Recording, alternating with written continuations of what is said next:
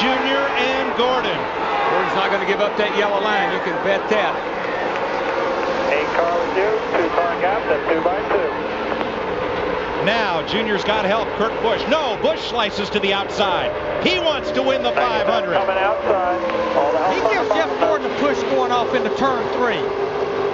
Kurt Busch, the next L Cup champion, fights his way to second. It's a good thing he can't get any closer than that, because I believe he would have probably given Gordon a big shot up the hill. Here they come, boys. White flag, 1 to go. Scott Riggs to fourth. Stewart looks to go 3 wide. Thinks better of it. He is trapped behind Jimmy Johnson. Boy, that 97 car of Kurt Busch is a fast piece of equipment right there. He's got to look. He's the only Ford in the front 5. What can he do? Look at Scott Riggs in that 10 car. He's trying to get him a top 5 finish in this Daytona 500. And there's Jimmy Johnson on the 48 on the outside, Darrell. Somebody needs to get up there and go with him, but I don't know if Tony Stewart can run the outside or not. He hadn't all day. Busch to the outside. Gordon slams the door on him into turn 3. 6 cars have a chance to win it. Jeff Gordon's going to lead him into turn 4. They're 1 mile from home. Tony Stewart just slid up the racetrack.